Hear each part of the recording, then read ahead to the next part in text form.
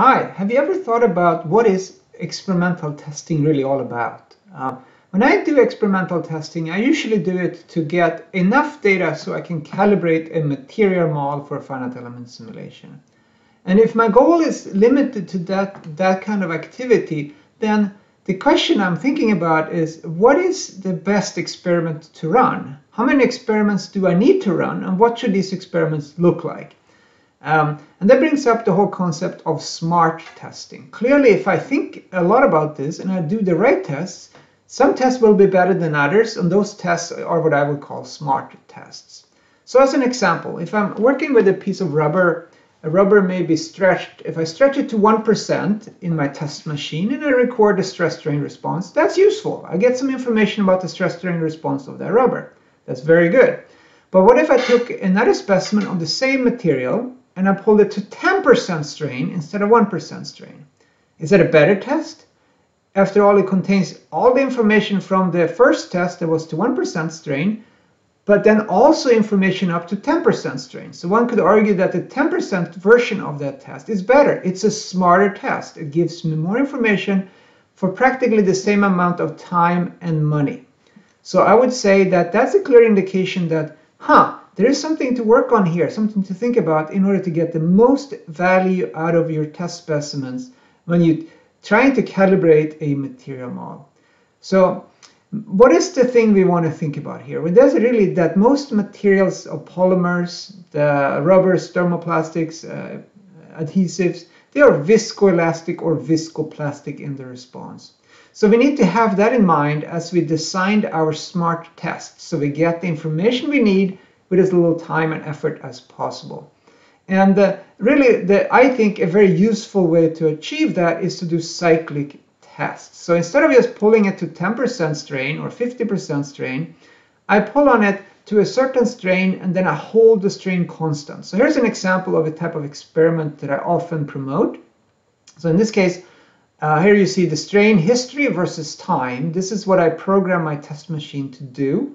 I go to say 2% strain, I hold it for about 10 seconds, I unload to almost 0% strain, and then I load it to a larger strain. I keep doing these larger and larger cycles until the specimen fail or I'm clearly outside the range of interest of strains.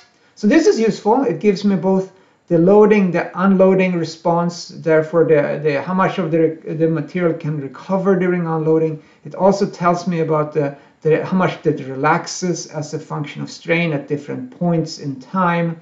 This is actually kind of a smart test, isn't it? It has all that information built into it. Another test that could be useful is to run repeated cycles to the same level of strain. How about this? How about if I go to 2% strain, I hold it, unload it, and then go back to 2%, in this case 3 times, and then I go to another load level or strain level, 5% strain, and I repeat that, and so forth. What's the value of this? Is this a better test? Is this a smarter test? It depends, but it clearly seems like it's actually slightly better, isn't it? Because it says that during the first time we load to 2% strain and unload, if we repeat that, we can see if the material has been damaged.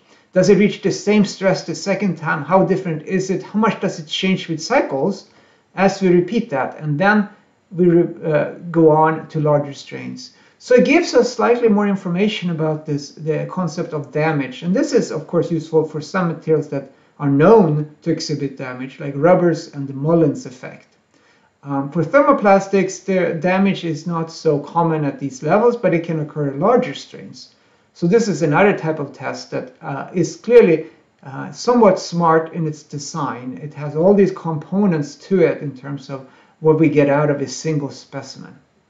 Can we do something else? Can we be even smarter about it? I'm going to give you 2 examples of tests that I sometimes do in order to show how this can work. So let me open the first one here. So here is another test that shows us the cyclic response of a polyethylene in this case. So if you look on the figure to the right, in this case I tested this material to about 5 megapascals stress in compression Then I unloaded it to 0 stress, and I kept doing that about 10 times. And then I went to a larger stress, 10 megapascals. I cycled it, and then I kept doing that to larger and larger strains. Well, we see that after each cycle here, the material will kind of creep away during the cyclic test, but it gives you a lot of information about how much plasticity occurs, how much does it change, and so forth. So this is a relatively good test, but it's a little bit more difficult to analyze. So this is usually not my preferred way of doing these tests, because we're running this in stress control and we're going all the way back to 0 stress. So this is a little difficult to do numerically. You may have buckling. If your material model is not quite right, it may end up in compression.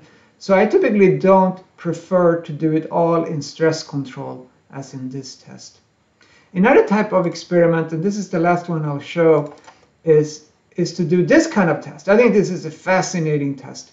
It has a lot of information. It kind of brings together the idea of, let's think about how we should do testing here to get the most information for our material model calibration. So this is a thermoplastic material that I tested in uniaxial tension to various strain levels. I then held the strain constant for a little bit, and then I unloaded it to compression, to the same strain level in compression. I held it a little bit, and then I went back and forth. So you can see that there are a lot of cycles here, but from a single test, we can see how the stress strain curve rolls over. We can see how much the stress relaxation increases as a function of strain, both in tension and in compression.